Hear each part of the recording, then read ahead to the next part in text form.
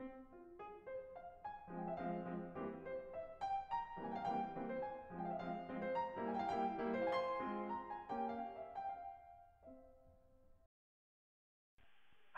and welcome back for our third installment of our class on domain names.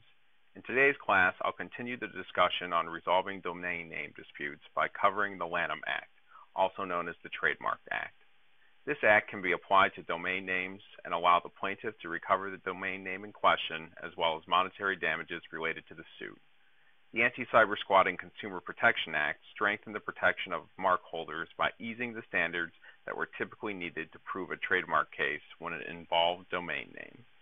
Generally speaking, the Lanham Act as a whole prohibits trademark infringement, trademark dilution, and false advertising in the United States.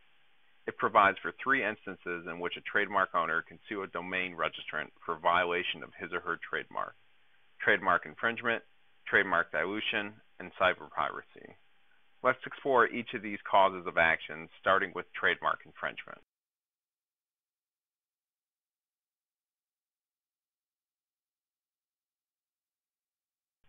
Trademark infringement occurs when the use of a trademark in connection with the sale of goods is likely to cause consumer confusion as to the source of those goods, or as to the sponsorship or approval of such goods. The definitive question in an infringement claim normally boils down to the likelihood of confusion element.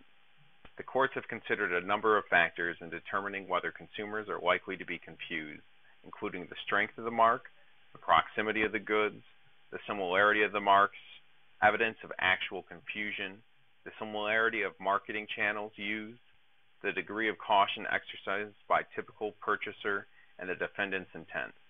One thing to note about trademark infringement is that the use of your mark has to be in connection with commercial activity. Without the sale of goods, there is no trademark infringement. A website that doesn't offer products or services is not likely to be liable for trademark infringement. The next cause of action lies in trademark dilution. Trademark dilution can be brought against any use of a mark that dilutes the distinctive quality of the mark. In federal court, a plaintiff's mark has to be famous in order to file suit.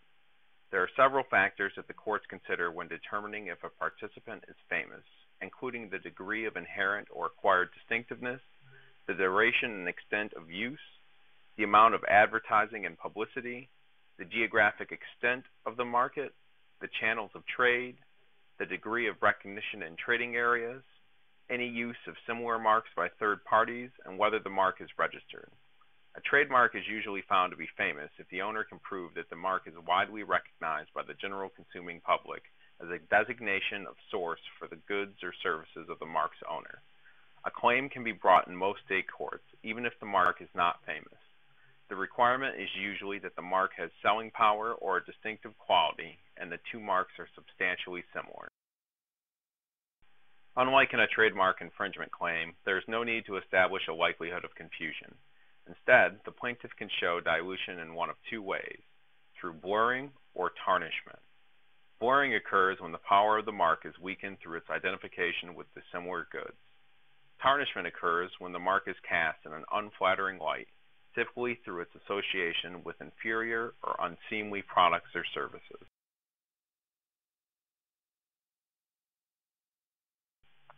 Cyber piracy prohibits the use of domain names that are identical or confusingly similar to a famous or distinctive mark at the time of registration.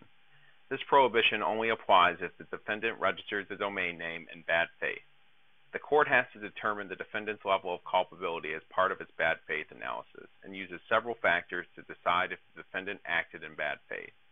Those factors include the registrant's trademark or other intellectual property rights in the domain name, whether the domain name contains the registrant's legal or common name, the registrant's prior use of the domain name in connection with the bona fide offering of goods or services, the registrant's bona fide non-commercial or fair use of the mark in a site accessible by the domain name, the registrant's intent to divert customers from the mark owner's online location that could harm the goodwill represented by the mark for commercial gain or with the intent to tarnish or disparage the mark, the registrant's offer to transfer, sell, or otherwise assign a domain name to the mark owner or a third party for financial gain without having used the mark in a legitimate site, the registrants providing misleading false contact information when applying for registration of the domain name, the registrant's registration or acquisition of multiple domain names that are identical or confusingly similar to marks of others,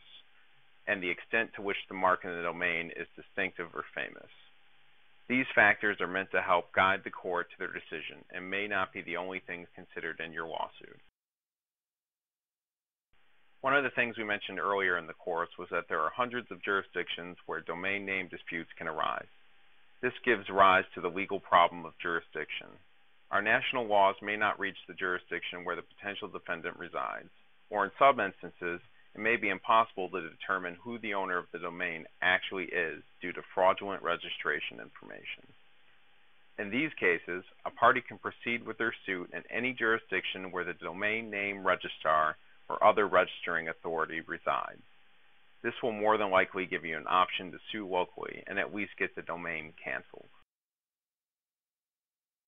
There is also a statute that protects individuals from having their name registered as a domain name. This particular statute states that any person who registers a domain name that consists of the name of another living person or a name substantially and confusingly similar thereto, without that person's consent, with a specific intent to profit from such name by selling the domain name for the financial gain to that person or any third party, shall be liable in a civil action by such person. This statute won't stop someone from registering your domain name, but it will stop someone who is trying to resell you your own name. A defendant involved in any of these three causes of action can present defenses as to why they are not guilty of the infringement. The two most commonly raised defenses are fair use and parity. Fair use is asserted when a descriptive mark is used in good faith for its primary rather than secondary meaning, and no consumer confusion is likely to result. In this situation, the trademarked phrase is being used in a purely descriptive context, which is not meant to invoke the secondary meaning of the mark. As a result, courts have held that no infringement occurs in a fair use situation. The parity defense derives itself from the First Amendment's protection of free speech. Most late-night television comedy shows make use of parody when they criticize individuals and corporations. This type of activity is protected and free from civil liability, which is why it can be raised as a valid defense.